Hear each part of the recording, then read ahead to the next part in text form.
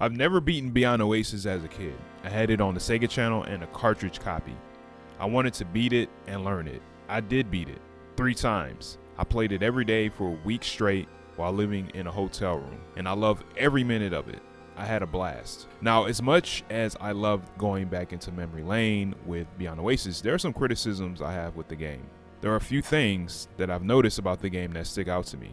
For example, that I like the game more as a kid or as an adult? Do I feel that the game aged well? Is it outdated by any chance? Would I recommend this game to anyone curious about it? In this video, I will answer those questions about this game and share my thoughts and impressions as a kid and compare them to how I feel about the game now as a grown adult. So the graphics and visuals I noticed as a kid looked wonderful. The colors popped out at me like Pop-Tarts in a toaster.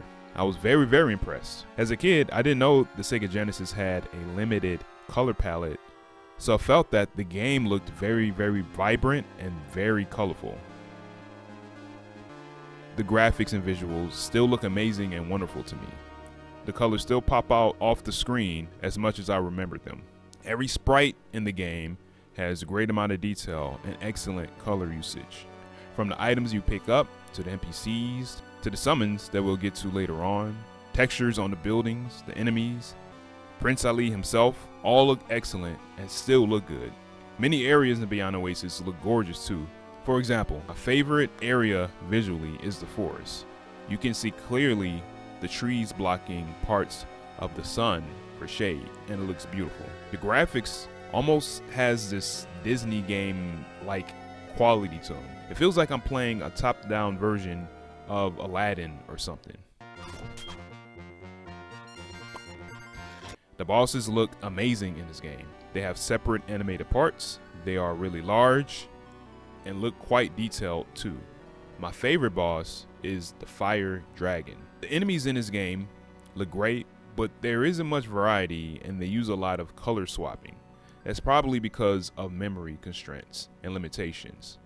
The first thing I noticed as a kid was the amazing orchestral style music, especially in the castle. I was like, oh my God, it sounds like an orchestra.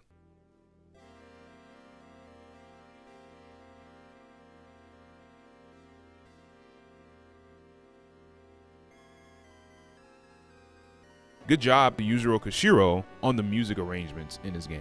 It definitely brings out a sense of adventure and mystery while you're playing.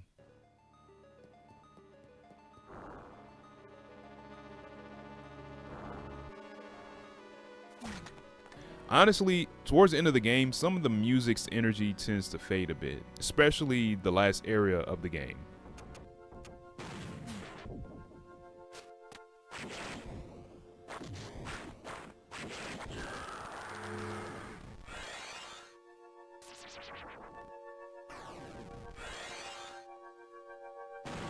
The sound effects in Beyond Oasis sound pretty clear and appropriate for the situations they are in. My favorite is when you are in the castle near the fountain.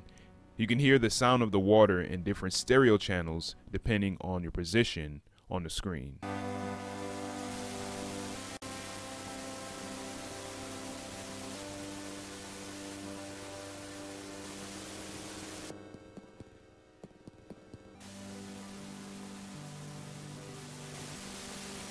Let's move to gameplay.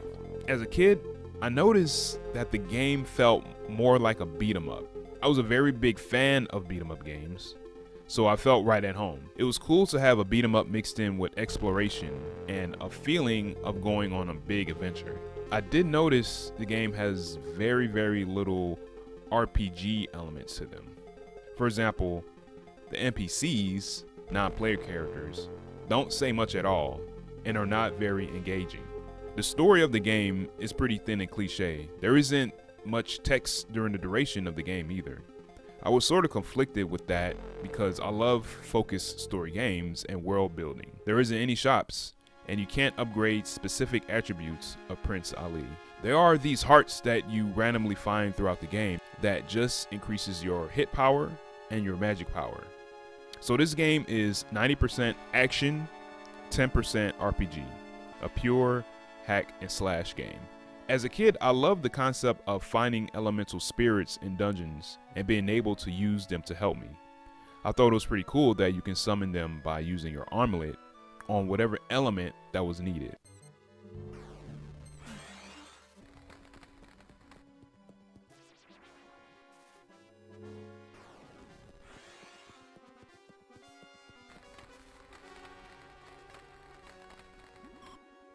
I love how the water spirit felt more like a support character, while the fire spirit was more suitable for battle. I did notice as a kid that when I acquired the shadow spirit named Shade, maybe the game slowed down for me. Now as an adult, I do feel like the first two spirits are more fleshed out and fun to use, while the shadow spirit Shade and the plant spirit Bow is very limited in their uses. All four elemental spirits can be used in solving puzzles, while Shade and Bow are only used for puzzles and obtaining out of reach items. It would have been better if Shade and Bow were a little more useful in battle. They just feel very limited. They have cool features, but not as cool as the water spirit Daito and the fire spirit Ifrit. You can use both of those elemental spirits offensively and defensively and for puzzles. Speaking of puzzles, I didn't find many of the puzzles too difficult or illogical. Many of them felt the same in all dungeons. Just flick a switch, find a key, light a torch, press a button that opened a door somewhere, extinguish a fire that's in your way, etc, etc. Let's get into how I feel about the controls of Beyond Oasis. I think they're pretty simple, intuitive, and responsive for the amount of actions you can do.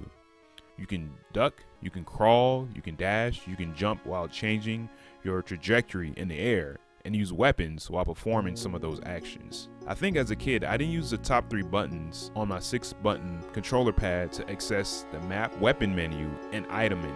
Playing the game now, I definitely use the X, Y, Z buttons to access the other menus to select items easily. I noticed that Prince Ali has several special moves with his dagger. There's one special move I had no clue existed as a kid, which is his triple flip move. It has a weird motion that I couldn't get the hang of to use in battle. Most of the time, it just came out accidentally. It is a pretty cool looking move though. Remember when I mentioned briefly about the ability to change your trajectory or movement in the air while you jumped? Okay, I definitely have a love-hate relationship with that feature. It made it extremely difficult to platform with. I hated platforming in this game. Maybe that's the reason why as a kid I stopped playing it. There are a few dungeons that require you to jump on small blocks to get to certain areas, and I absolutely hated it. It was so annoying. My first playthrough had so many jump fails.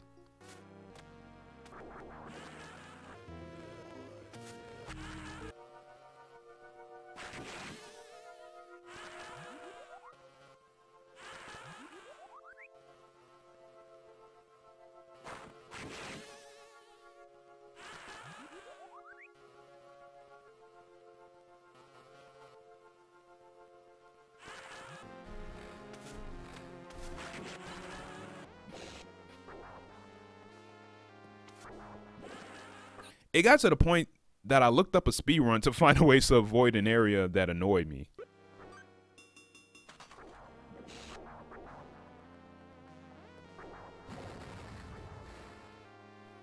Items and weapons in Beyond Oasis are all over the place. Health and spirit increasing items are very easy to obtain and can even be farmed. As a kid, I noticed that in the beginning of the game, you can keep getting cheese when you see your master over and over and over.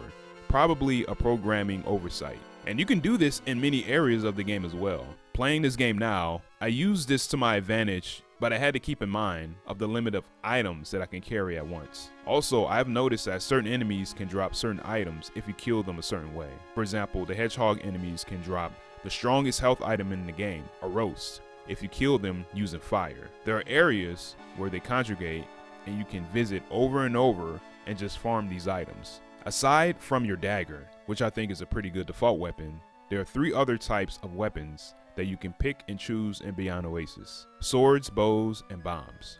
I remember as a kid being so excited to try out each of these weapons, but I don't think I fell in love with any of them. Now playing this game as an adult, I feel that the swords are very strong for combat, while the bows and bombs are best used for handling puzzles. The bows are slow and the bombs are slow too. The swords have a good range and power, but I did notice that it isn't as fast as using your dagger. All the weapons have a certain number of times that you can use them, which I usually don't like in action RPGs, but it still can be on Oasis, especially since there isn't a shop to buy weapons. As a kid, I thought the island of Oasis was humongous. Just a very large space with lots of places and things to do. Now I don't feel that way anymore. There is a great variety of places, but there isn't that many. Not saying it needed to be larger, but I felt that they didn't utilize or take advantage of the areas in the game. They even block off certain areas at certain points in the game for you won't access them early on. Not much opportunity for exploration. And that's the downside with this game I noticed. It is quite rigid, linear, and scripted. The AI is really bad. Most of the times, I just ran past them to get to where I wanted to go. The only time I would fight the AI if the enemies were blatantly in my way or if I wanted to relieve some stress. Or if I wanted to get an item drop from them. All the dungeons are pretty much the same, with slight amount of variety in the puzzles. Because I never took the time to beat the game as a kid, I was surprised with a few things upon playing it as an adult and clearing it for the first time ever. Number 1, I didn't know there was a scoreboard at the end, similar to clearing Shoot Your Rage, but instead of points, you get a rank or score, gameplay stats, and the length of time that it took you to beat the game are displayed. You can even access this board on the title screen using a certain button combination. Number 2, plot-wise. Without going into spoilers, there is a plot twist that I appreciated. Number 3, I didn't know some of the secret areas of the game when I was playing them as a kid. There isn't that many, and you receive some useful items and hidden weapons upon clearing what needs to be done in those areas. For example, there's a race involving the fire spirit that I found to be not very fun. There is also almost like a roguelike 100 floor tower dungeon, which I found very challenging. When completing the secret areas, you get an infinite version of a certain weapon. I didn't care for the infinite bombs or bows, but I did want the Omega Infinite Sword that has fire damage. After getting this weapon, I basically slid through the rest of the game pretty easily. And that's actually the next thing I wanted to talk about, the difficulty of the game. After checking out other reviews and thoughts of Beyond Oasis, it seemed like everyone thought the game was pretty easy to complete. And honestly, I did agree with them. The first time I cleared it, it did take me over 8 hours. I didn't use any guides or sources of help, just instinct and intuition. I did get tripped up on one of the puzzles in one of the dungeons, and a lot of platforming slowed me down, but beyond that, it wasn't too tricky. There was a few times that I didn't catch where to find certain items to help me during certain fights, but I solved that quickly. After I cleared the game, I looked up some speed run strats and it helped me get a faster time. Now, I did learn that the heart set you obtain throughout the game helps your survival, but does not grant you high rank when you complete the game. So if you want a harder game, don't pick up any hearts. So an average time to clear this game could be anywhere from 5 to 10 hours for new players, but if you run through the game a second time and just focus on getting all the secrets, you may get that same amount as well. If you wanted to play through the game without using any secrets and you want to just focus on speed, you could probably clear the game anywhere from 1 hour and 30 minutes to 3 hours. Things I wish Beyond Oasis had a bit more of: a bit more RPG elements, side quests that shared a bit more lore, and more engaging NPCs. An ability to turn on the in-game timer, maybe even a new game plus mode that has a higher difficulty.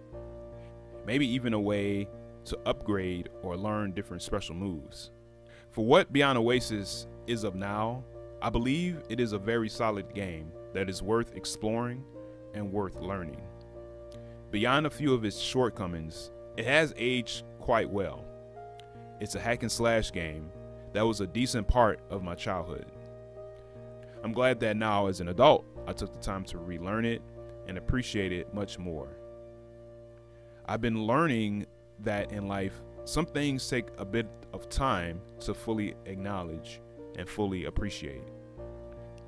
As I get older, I'm noticing that I'm finding great pleasure revisiting video games that I liked as a kid, but not fully invested much time into.